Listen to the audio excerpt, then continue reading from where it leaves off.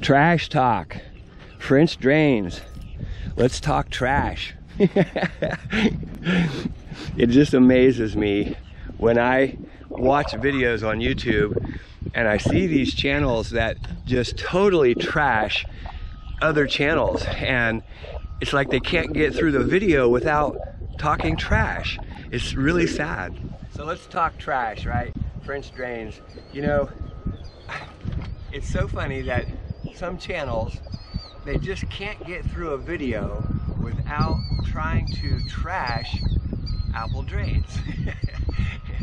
I guess that's, you know, their viewers, all their subscribers. I suppose that that's what they like to hear.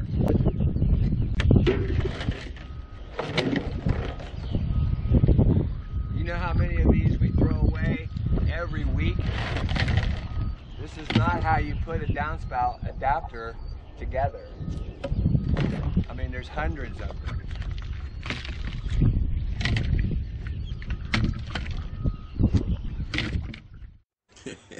You know, every week we go to the landfill and we empty out the trailer, which is full of collapsed and broken pipe.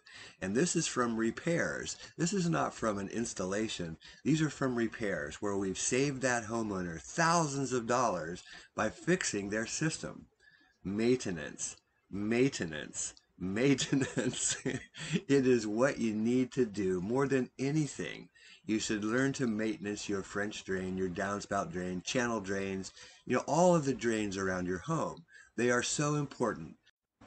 You know, it's the inexperienced drain companies that usually trash talk, badmouth everyone and everything, from driveway companies to landscapers, and of course other drainage companies. These are inexperienced people.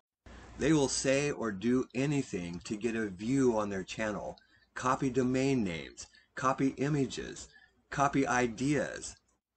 We replace fabric wrapped French drains at least once a week. Sometimes they work, sometimes they don't. It really depends on the soil type. Apple drains with over 30 plus years of experience would much rather show you the DIY and the contractor. The proper way to do this saves time and money. It's so easy to talk trash, especially when you don't have any work. Hey, this is Chuck with Apple Drains, reminding you that if you believe you can do something, I guarantee you can do it. Have a great day.